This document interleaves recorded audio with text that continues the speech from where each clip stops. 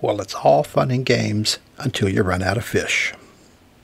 We finally made it to the province. We did the book distribution, the school supplies, and we're just kind of hanging out at the house. Her sister owns a very large Sari store and the water store, so they're doing okay. Got delivery trucks, seem to be pretty busy.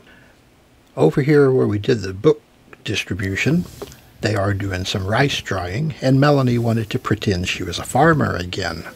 She says she misses it, but I think she forgets how hard a work it really is. She only did it a few minutes.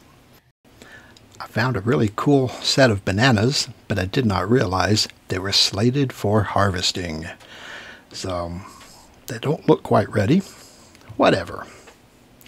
Hanging out at the house was fun, but we did load into the family trike and headed into town. They have a 7-Eleven now.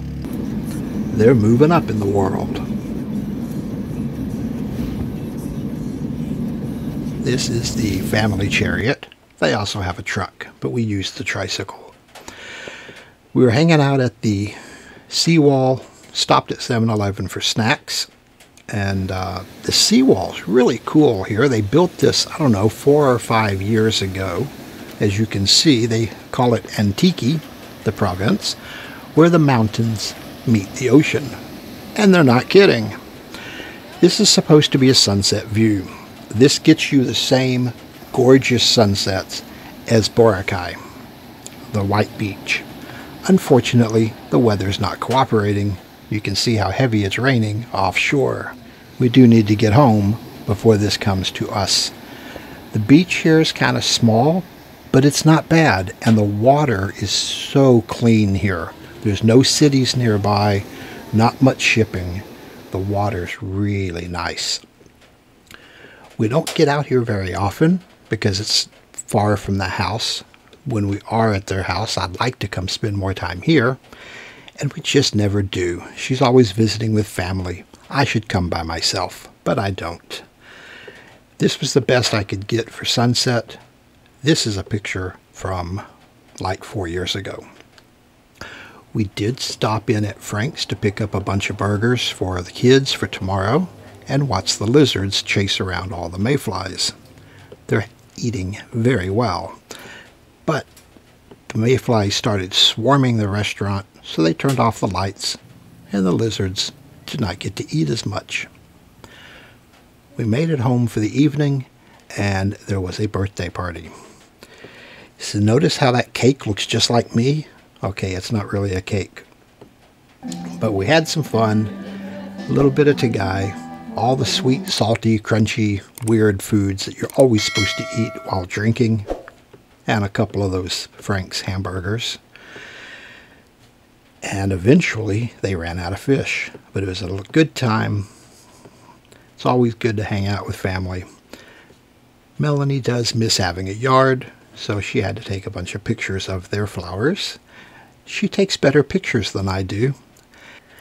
And I didn't know they have a couple pomelo trees at the house. Pretty cool. I've made it pretty clear that I'm not a province dweller. I love the city. But this is the highway. Not too shabby. I could get used to this as long as there was a big mall right behind me. Not gonna happen. This is the creek water. It comes straight off the mountain. That's about 18 inches deep and just crystal clear. You can see how green everything is. Everything stays well watered here.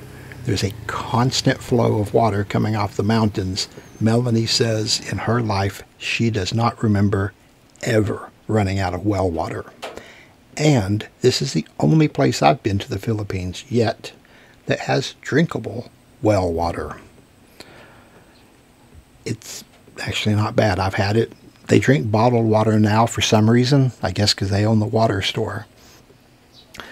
But the well water is drinkable and safe. I like the craftiness of using the coconut shells to plant all their orchids. Had to get a shot of that because that just is really fun. We need to do that at, well, I was going to say at the house, but can't really do it at the condo. I did get a mani-pedi, my first one in 18 months, and Melanie started massaging my shoulders. I'm not going to complain. Life is tough all over, huh? Enjoy your day in paradise.